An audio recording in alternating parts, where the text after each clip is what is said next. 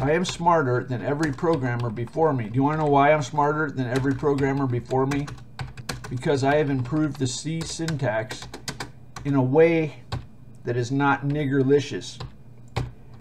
Any nigger can make some nigger feature, but I've improved it in a way that's not niggerlicious, okay? I'm the smartest programmer that's ever lived. Now, I had to do something I'm ashamed of. I had to put a call to a subroutine that I stuck right here. I'm kind of ashamed of that. And as a matter of fact, God just questioned my judgment. He said, Terry, are you worthy to be the man who makes the temple? If you are, you must answer, is this niggerlicious or is this divine intellect? And that's the question. I'll leave you with that. You know, Google, they ask you interview questions. Well, the kind of question I face on the job is this niggerlicious?